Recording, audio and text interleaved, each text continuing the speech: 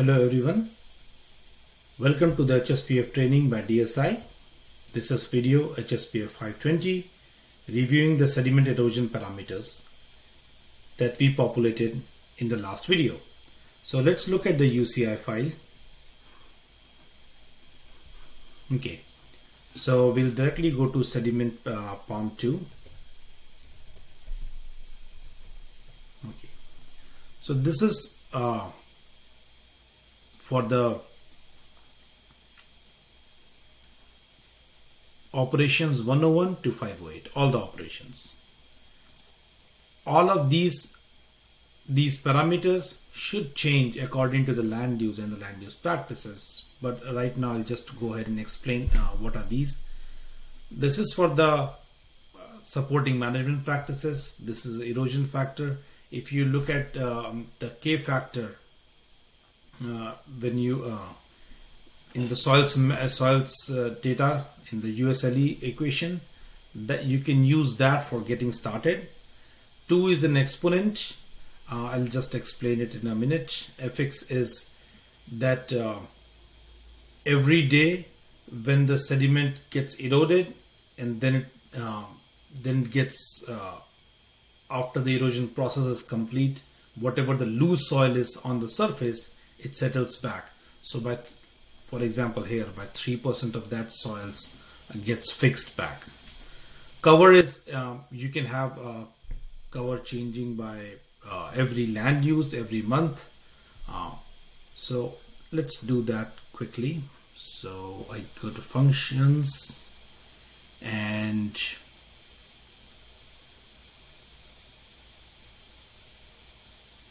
input data editor, Perland, sediment set PALM1.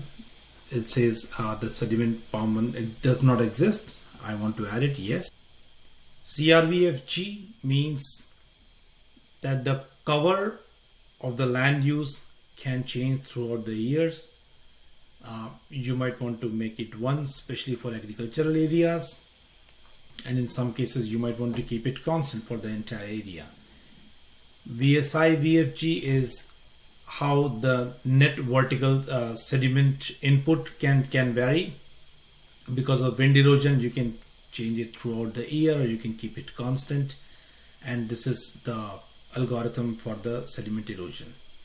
So what I will do here is for agriculture cropland, I'll just change it to 1, and agriculture pasture change it to 1. So I've changed it for only 2 operations. Click on OK, close, and I will save it. So as you see, the set PALM1 got added, and 2 of these operations 106 and 108 have this cover changing by every month, but we don't have that table yet. So we'll go back again, functions, input data editor, Perland, sediment, MON cover, monthly cover. It says does not exist. I want to add it, yes. It adds it automatically for all the operations. So I'll just click OK. It says 0 cover for all of them, and save it, and it's 0 cover for all the parameters.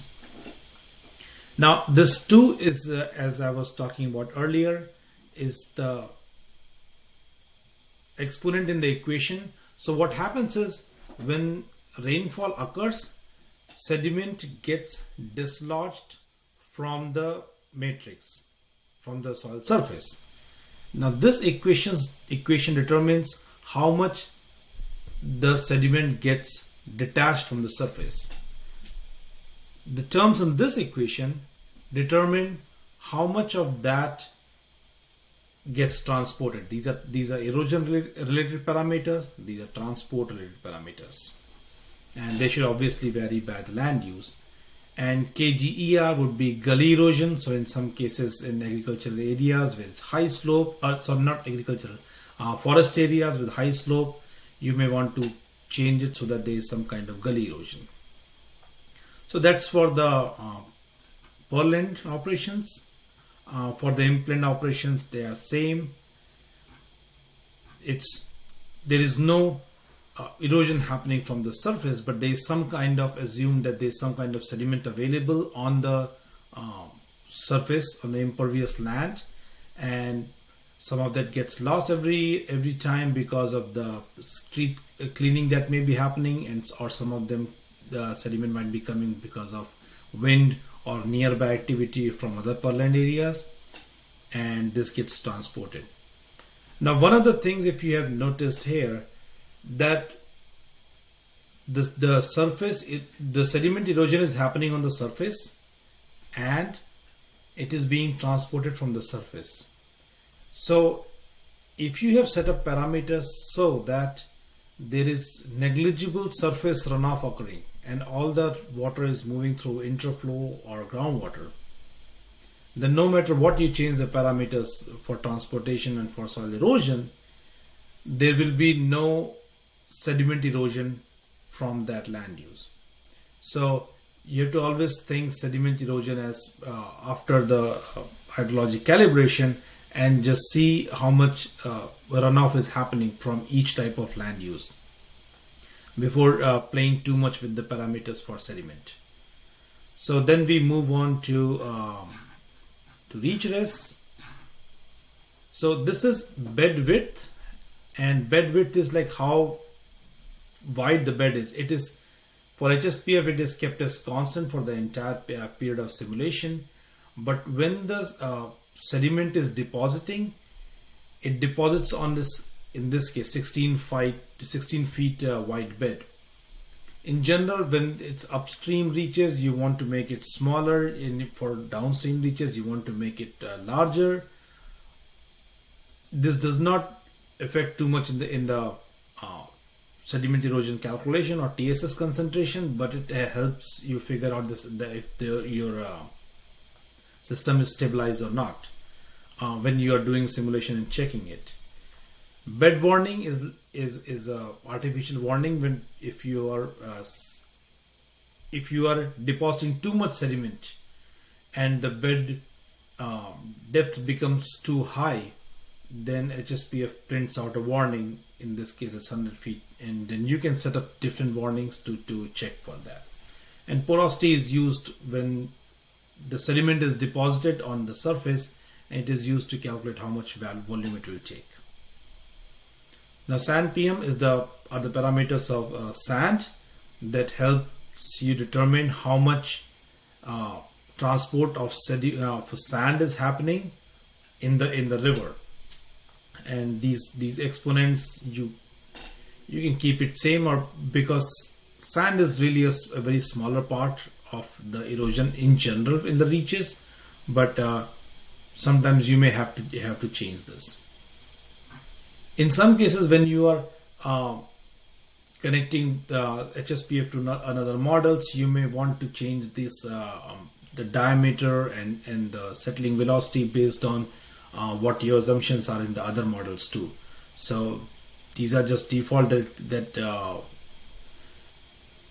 WinHSPF has set, but these are obviously wrong because this is silt clay PM is for the silt.